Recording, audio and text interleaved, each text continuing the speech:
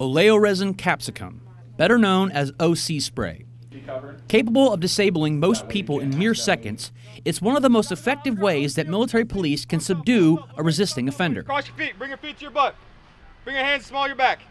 Recently, soldiers from the Old Guard's 289th MP detachment underwent their annual OC spray training on Fort Myer.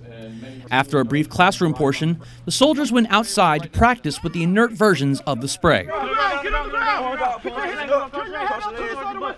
The course is designed to teach soldiers how to properly employ this devastating tool in real-life scenarios, and so they can continue to function if they receive secondary contamination. However, as Staff Sergeant James Durga points out, it's also so the soldiers know when not to use it. It's important for them to feel what the other individual is experiencing. That way they understand and can sympathize with the individual that has been sprayed. Because it is something that we carry, and if you spray an individual, you know what the person's going through, and you know how to help that individual once you have them in your custody. I say so. OC, OC, OC. Open your eyes. After being sprayed, the soldiers have to fight through the pain and subdue mock offenders in a variety of ways. Cross your ankles, bring your feet up to your butt.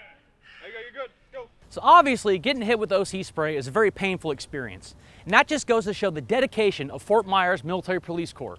Reporting from Joint Base Myer, Henderson Hall, OC, OC, OC.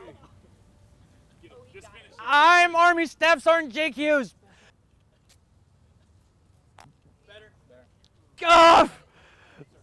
Oh, this was a bad idea.